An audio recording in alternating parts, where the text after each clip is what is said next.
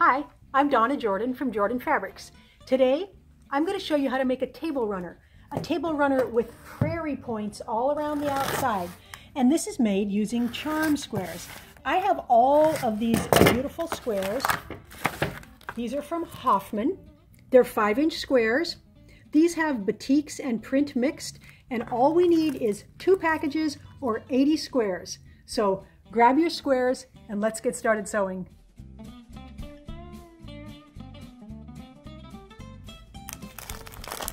I'm going to use these pre-cut packages because they come with such a nice variety of prints.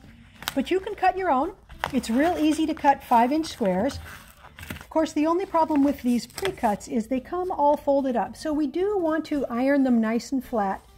If I can even get it open. We're going to iron all of these nice and flat before we get started.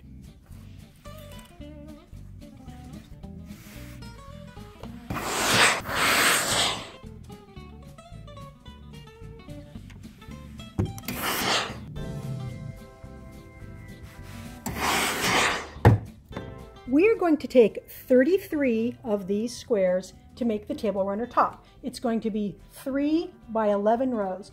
So I'm going to just start laying these out and spread out the colors and not worry too much about what goes where. But I like to have the colors kind of balanced. I just don't want to get too picky about it. So I'm not going to want to put that there or even really close to it. I'll put that farther down. So lay your pieces 3 rows by 11. Once you have the runner top laid out the way you like it, you want to pick up the rows in order so you don't get anything mixed up when you're sewing them together. So here's how I like to do it. I am going to put these row one here almost on top of itself. So I've got them staggered just a little bit, and I'm going to put 1 pin in here. Then I'm going to pick up the next row and put 2 pins, then I'm going to pick up the last row and put 3 pins, and that will help me remember how to get these sewn together correctly. Here's another method I use to keep my rows in order. This one here, that was the top row, right corner. Then we've got the middle, and then we've got the bottom. So you can take these stickers, these are just Avery stickers, they come right off. So I will often label my stuff like this because I know I can get it off. And that way, if I get interrupted and I can't remember what my pins signified, I can still get everything sewed correctly.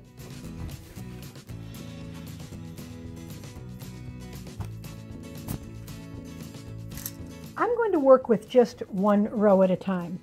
So what I'm going to do here is I'm going to leave the sticker on. If you're not using stickers and you're just using pins, unpin the row but put the pins back into this patch so you know where it's going to go. So this is going to be on the far right. That means I'm going to flip the whole thing over and I'm going to start with these 2 here. So I'm just going to make 1 whole row using 1/4 inch seams. And then we'll make the next row and the next row, and then we'll iron all of them with the seams going in opposite directions. So I'm not going to worry about the seam allowances right now at all. I'm just going to sew all the blocks together. So I'm just going to set this row aside, and I'm going to go on to the next row. Again, take those pins out and repin them in just this single piece. And then, see, I can flip this over, and that's going to be the first piece. And all these others are already right sides facing down, which is how we want them. So this process goes quite quickly. Here's all the rows sewn together. Now I'm simply going to iron the seam allowances on the bottom row all to my left. So we can just push these all to one side. And I'm going to keep the row straight. It's kind of lined up on the bottom edge. It's lined up parallel to the bottom edge of my ironing board. And once they're all facing that way, I'm going to flip it over and I'm going to slide it down this way because that makes those seam allowances, they're facing that way. So this is making sure they're laying nice and flat. And then I'm going to steam press it. Now I'm going to avoid ironing the sticker here because that might make it too sticky. Right now it comes off pretty easily.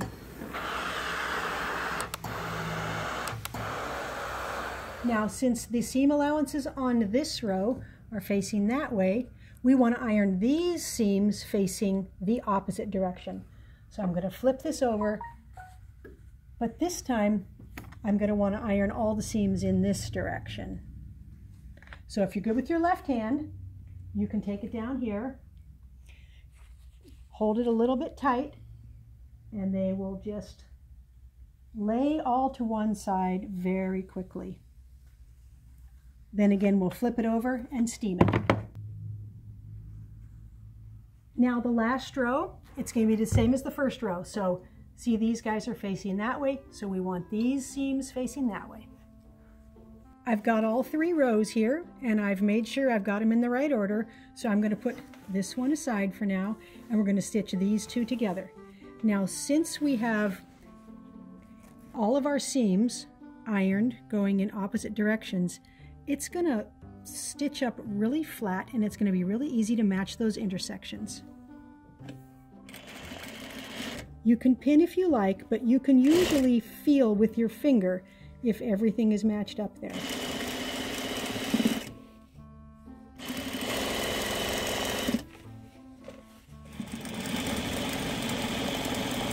Now when that stitching is done, it really will help if you finger press this seam. So we're just going to press it to one side. So I'm just opening with my hands and drawing my fingernail, you can use your fingertips if you want, right down that seam. It makes the ironing for the next, the next step, which is ironing, makes it go easier if you've finger pressed it first. Because we ironed each row and then we've finger pressed these seams, it's laying really flat. I haven't even ironed it yet, but it's really nice and flat. Now, I've got everything in the right position, so I'm going to take off my tags, take out my pins, and then we will steam press it, because even though it's laying pretty flat, we want it extra flat. Now that the runner top is all done, we're going to make the prairie points. So these are just made with the iron. You take a 5-inch square, fold it on its diagonal, wrong sides together, and then fold it one more time. And that's all we have to do for each one of these squares. It goes really fast, and it'll make a really cute decorative edge for our table runner.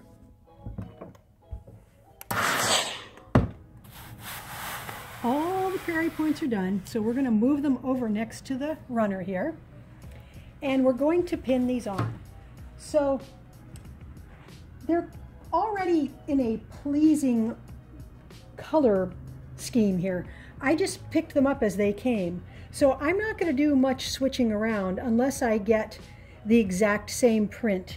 So I'm going to pin this on the edge here with the point pointing towards that corner, and that one's going to get pinned on. Then I'm going to go to the far corner and I'm going to pin another one on in the very corner here.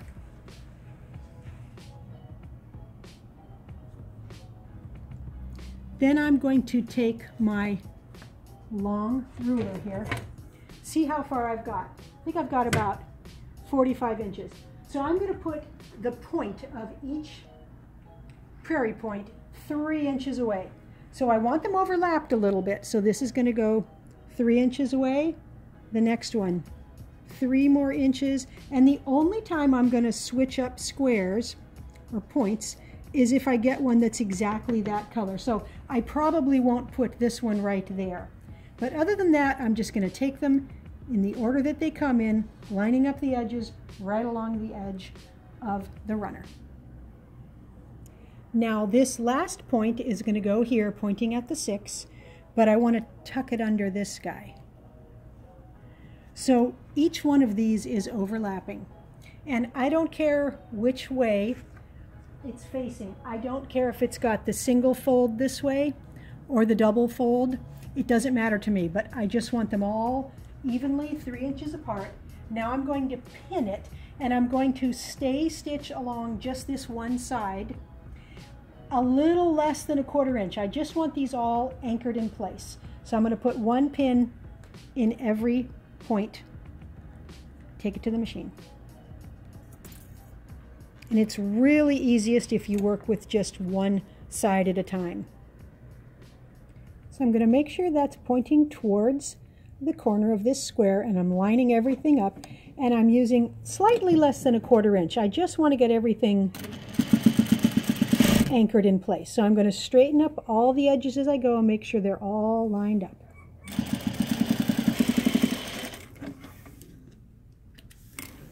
Now we will go and do the same thing on the opposite side. I'm going to start at the opposite corner this time and work my way that way. So they will be overlapped like this.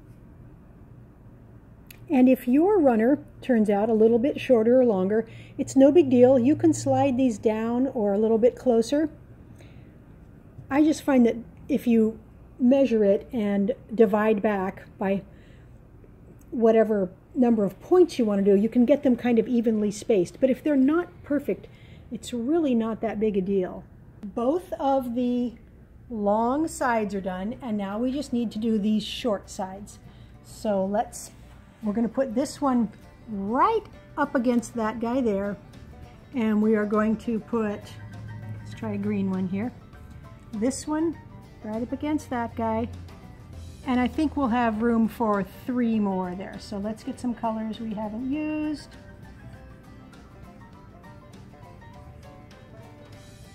And let's measure these, see if they're about 3 inches. I think they are.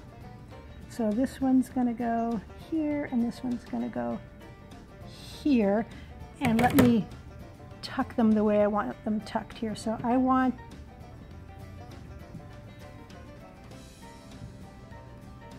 think I want it the other way. I want these ones going over. Yep. Now we'll do the same thing at the far end.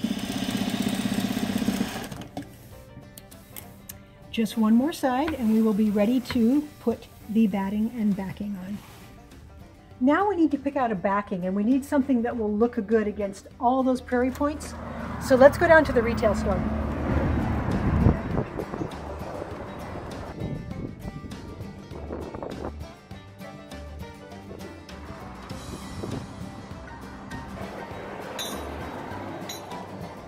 Since this is made of batiks and print, I think I'm going to use one of our more solid looking batiks. The pink would be really, really nice. I like the pink. Let's see if we've got a blue. Let's see if we've got a nice blue that would look good. That would work. That would be really pretty. I think I actually like the blue the best. Yeah, let's go with that one. For this runner, we're going to do what we call a flip finish. So we're going to put everything right sides together. We're going to stitch around the outside edge here, and we're going to flip it right side out. So I cut the backing and the batting about 54 by 16 inches. So it's just a little bit bigger than my top here. And the top is right sides down. All these prairie points are tucked right in. And I'm just going to pin around the edges so nothing moves. Now I'm going to stitch through all the layers. So that's where our prairie points are inside there. So I'm going to stitch right inside that stitching that we just did when we put the prairie points on. I'm going to stitch all the way around, but I'm going to leave about an 8-inch opening. So I'm going to start right here. And I'm going to back tack because I don't want my stitching coming out. And I'm going a little bit bigger than 1/4 inch just inside the previous stitching. I pivoted at all the corners, and I'm coming around to where I started again. So here is where I started. I don't like to leave too big of an opening because it can get hard to close, but I want to be able to get my hand in there easily. So I'm going to stop sewing about here. And again, back tack right there.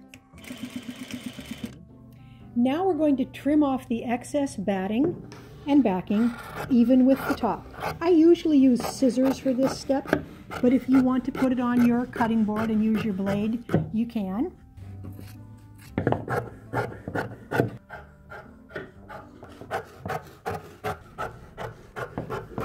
We also want to trim some of this extra bulk off here, so I'm going to trim close to, but not through my stitching where I put it front to back. So do that on every corner.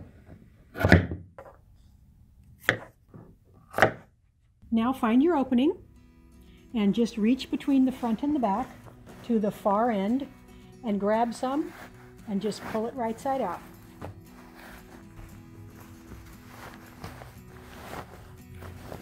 Now it's all right side out, but it's looking kind of lumpy, so just put your hand back inside, poke out the corners a little bit, and these will lay flat because we'll be able to pull on those prairie points. And then go to the far end. Again, just poke it out with your finger a little bit. There's tools that you can use to help poke this out, but it does lay pretty flat because we trimmed that extra bulk. Now just grab it by the prairie points and give it a little shake and start smoothing it out. It lays flat very easily because there's a lot of bulk in the edge here, and those seam allowances all want to make it lay flat. So I'm going to smooth it out here, then I'm going to flip it over and I'm going to smooth it from the back side. And look at how nice those colors look against that batik. So I'm just hand pressing it. The weight and the heat of my hands will make this nice and flat. We need to close up the opening here. So I've got the backing folded, and that is going to meet just beyond that stitching. And I'm going to stitch this on the sewing machine. You can whip stitch it by hand. There's some products you can use to iron this closed, but I'm going to just put this under the machine and do a very narrow stitch.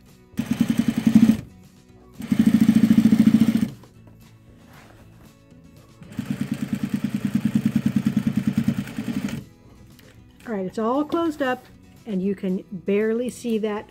We used matching thread and it just mixes right in. I'm going to just do the simplest quilting possible on this. I'm going to stitch in the ditch along all of these seams here. Now, if you can free motion quilt, you can go ahead and do whatever design you like. You can even put this on your long arm. You can pin the prairie points on and then you can have the long arm quilted. But I really don't want to take away from any of the patchwork. I just want to get everything anchored down so that if we wash it, nothing will come apart. So to go in the ditch, I am just getting my needle as close as possible to that seam. And just go slow and careful all the way down. Because it's got the batting in there, the ditch goes down and it kind of hides, so you can't see it. And the fabrics can just be showing and not the stitching this way. This was such a fun runner to make. The concept is so simple you might even think, I want to do something more complex, but the look of it is just very satisfying. I really like shaped runners, something that has a little bit around the edge on my table. I think it looks really good. And this one, it's actually reversible. So if you are doing a fancy floral centerpiece, you might want to put that on this side. You've still got all the prints around the edge, and you can see my quilting here. It's just in these parallel lines. It went really fast. I don't think you can tell that I am near the ditch and not in the ditch in some places. Now, the prairie points, we used the charm squares in all the different fabrics, but if you wanted to frame it with just one or two fabrics, you could just alternate colors. You wouldn't have to put all these different colors on it. But this is really a fun runner. This would be great if you're going to someone's house for dinner and you want to make them a small gift. Table runners are just perfect because this is a happy, summery one, but you can make them for any season. They're just totally versatile and they don't take up any room, so the recipient doesn't have to think of, where am I going to put this in my house? Where am I going to store it? So here's all the numbers you need. I used 33 of the 5-inch charms in the top, and it's a 3 by 11 block patchwork. The Prairie points, I used 40 of them all around the edge, so I used a total of 72 charms. The backing, 16 by 54, batting the same size, and it finished about 17 by 52 inches. Really a fun, fast project. Thanks for watching our tutorial today on the Prairie Point Runner. So let's see what you guys can come up with your charm squares. Send us pictures. We want to see your projects. Happy quilting!